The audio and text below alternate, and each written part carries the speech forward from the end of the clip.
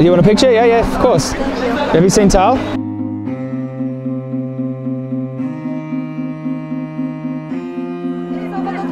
Hello, hello, give us a hug, hello. Mwah. Good to see you.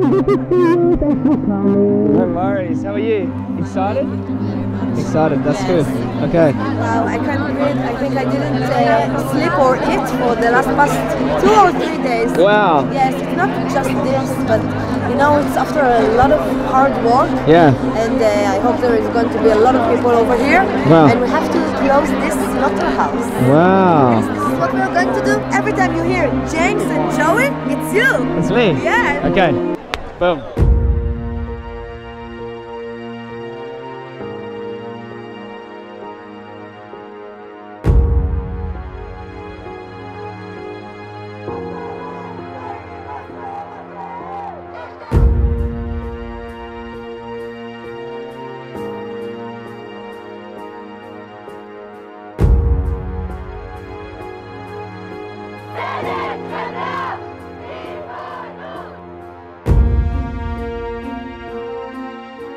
And what I see here in front of me today are some of the most passionate, dedicated, strong people I've ever seen in my life.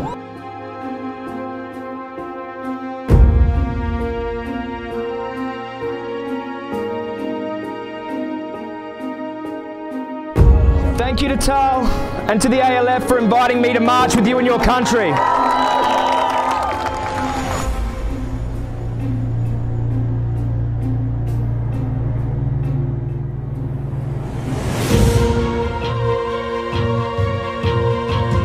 Don't ever let the meat, dairy and egg industries tell us that what we are doing isn't working. It is working. And we are a powerful force and there are millions of us. Tell them that it is not okay. It is not okay what we do inside a slaughterhouse. People often ask me, Joey, how long to a vegan world? Well, it will happen a lot faster if we all stand up and work together. Never lose hope. We must fight every single day until total animal liberation.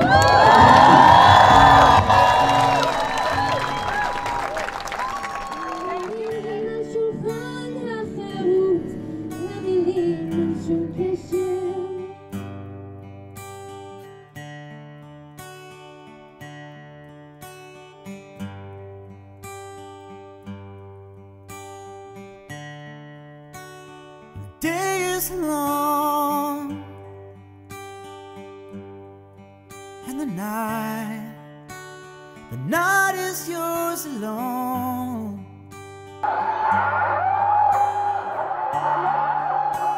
I'm sure you've had enough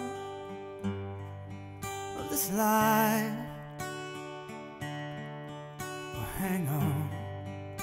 So right behind me here is the slaughterhouse here in Haifa. It smells really bad. It smells like decomposing animal flesh. It smells like feces in there. A horrible place for animals.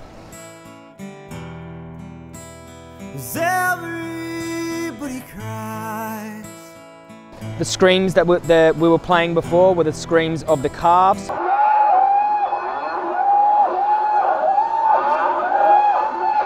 Everybody hurts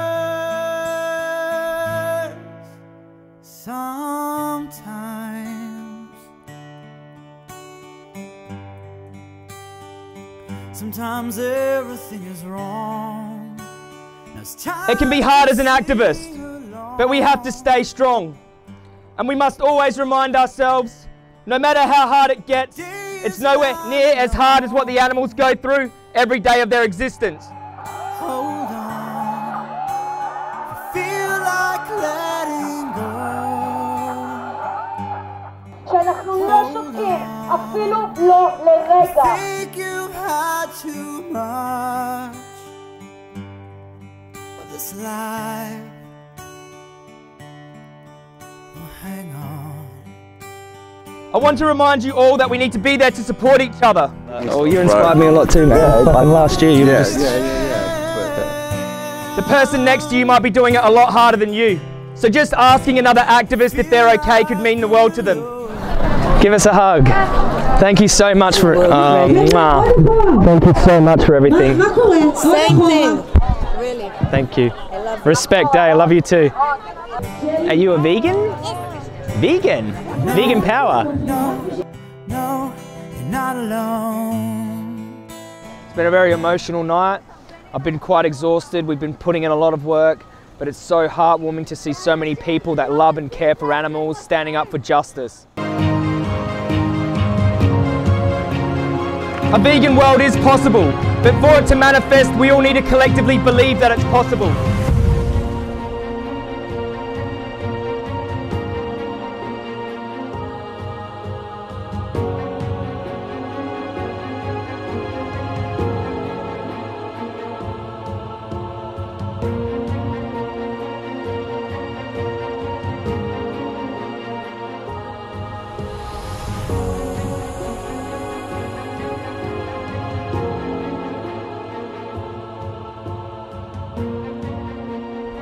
Okay, so we're in a taxi, we're on the way to the West Bank and it's behind the wall. There's a wall that separates Palestine from Israel and we have to go around to Abu Dis and we're going to go to the university there.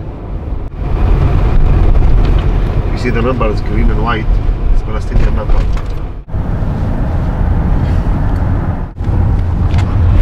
Okay, so we're at the front of Al Quds University and inside they have a vegan restaurant, so we're going to go in and show our support. Hello. Hello. Nice to see you. I'm Joey. So this wall here, this is the wall that separates Jerusalem. So this side is the West Bank and on the other side is Israel. With the student activities building. Wow. Okay, so behind us here is the vegan cafe and restaurant called Sudfe. It translates into coincidence, which is pretty amazing, and it looks really beautiful out here, so let's go inside. Wow. I'm Joey, that's me. We're a little bit upset we missed lunch. We could have had something to eat. So we work with more than 200 kids, like training many different things about identity, about human rights, about children rights. Yeah. Then we talk about violence and animal rights, circle of violence. Yeah. The third part. What did you call it? The circle of violence? A circle of suffering. We're causing suffering and violence and death, and it comes back around. A very important point to make. If you do good, you get good in return. They gave us like an example. Yeah. The soldier in the street hits his father, because the soldier here is the one who having the power, so the father will go home, take that out on against the wife, for example. Yeah. The wife for the older brother, the older one against the younger, and the younger against the animal. So you've been a victim of violence yourself. You're more likely to take that out. We shouldn't be doing good to get good in return, though. It should just come from empathy, from the. It's a matter of justice. You want to be treated fairly, don't we? We all want to be treated fairly. That's what justice means, to be treated fairly. Equality. And this is why we don't treat animals in a way that we wouldn't want to be treated ourselves. And so it's our rule that because we are victims, that didn't give us the rule to hurt another creatures. Yeah. And no, because we have to feed with these creatures. Yeah. You should have. You're trying to make them express more empathy instead of going the other way, which would be to commit the violence. So they come here, they have a meeting about what they want to achieve, and this gives them a safe space to talk about it, and they bring it into action, sort of thing. Wow. Is there any slaughterhouses in the West Bank that slaughter animals? Is there like a shelter? No. Oh yes. There is a few. Yeah. We're working in a film, but it's not ready, but I can show you. There's a film. In the same way that some people look to the animal, the same way that others look for us, against us as a Palestinian. Wow. When's this released? This is amazing. Oh, big things are happening here. That's great. Good for animals, and yeah, we definitely support it, and we wanted to come and tell the story here because, you know, we're obviously over there in Israel telling the story of the animal rights movement there. We wanted to come here in the West Bank, tell the story here. We're willing to go everywhere to tell the story of the animal rights movement wherever we are, and we want to tell the whole world that this is happening. No matter where you go, there's people that are caring about animals. Here's the wall, it goes all the way around, all the way down. It's great that you still, after the situation, you can still show compassion for animals at the same time, even after there's obviously a lot going on here. Like animals, they cannot speak as well, they're so vulnerable, and yeah, they need people like us to speak up for them, and yeah, I just think it's great, very honourable, and yeah, more people need to know about that. More people need to know. Okay, so we're just on our way back from the university. That was a really powerful discussion, and it's such a beautiful place, an amazing vegan restaurant. And one of the things one of the guys said to me, Hardy, which was really significant, he said, even if we can't get our own rights, if we can't get our own human rights, we'd at least try to get the rights for the animals, which I thought that was a really humble thing to say. So they're doing some great work here, and I'm really glad I came. Thank you, thank you. Thank you. Wow.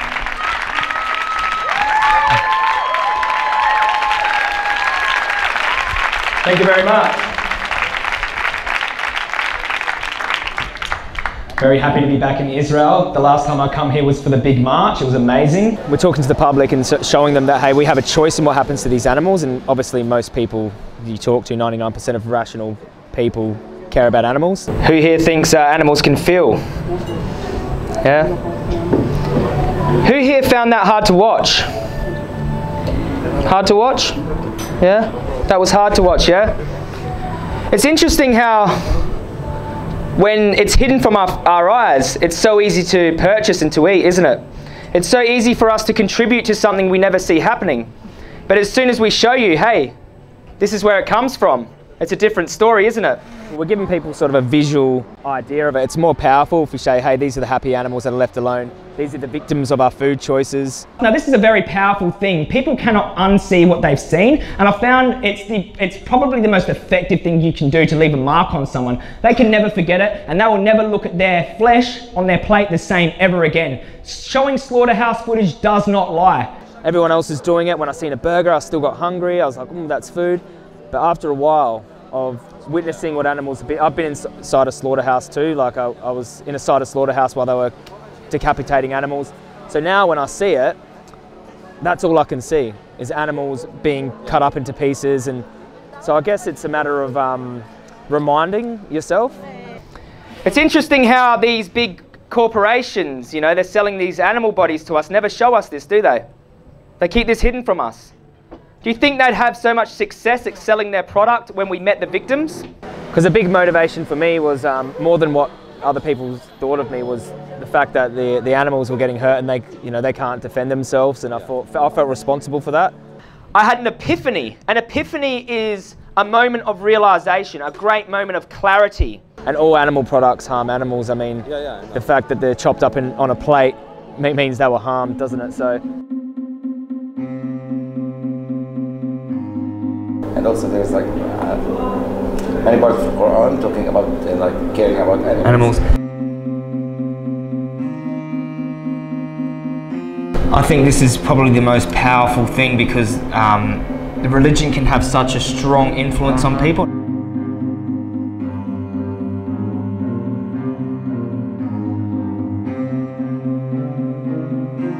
So here we are at the Wailing Wall. This is a very religious place for Jews, a very significant place for Jews. Oh, really? Yeah, so people come into Jerusalem believing they're either Messiah or King David or Jesus. Yeah. Most of them, when they leave Jerusalem, it leaves them. It's not a city, it's a spiritual mental state. Oh wow. Jerusalem syndrome, check it out. Thanks, mate. So apparently this is the grave of Jesus Christ.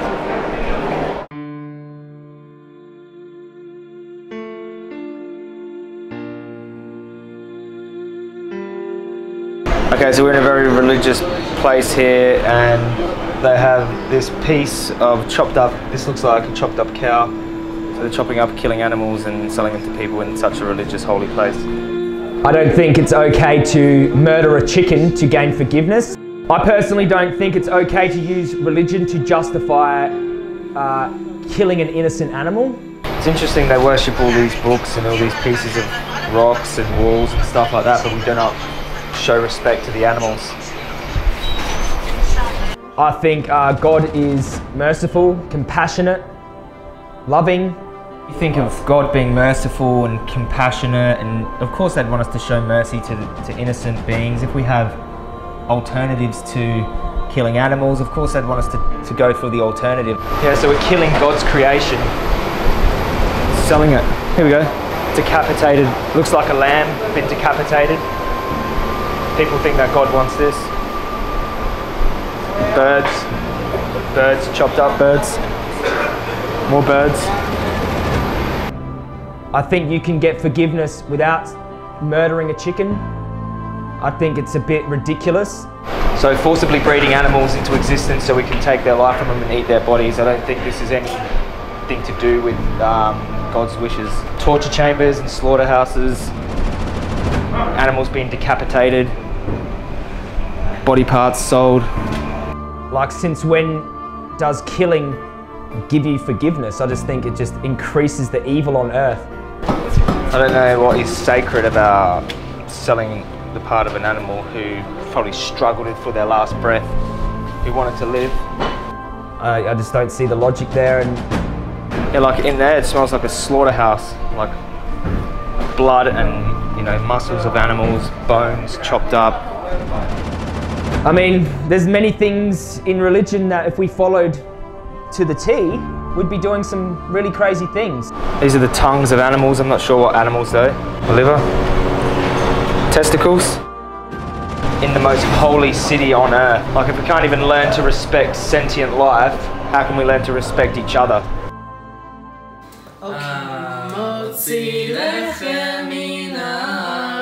We give thanks to God for bread.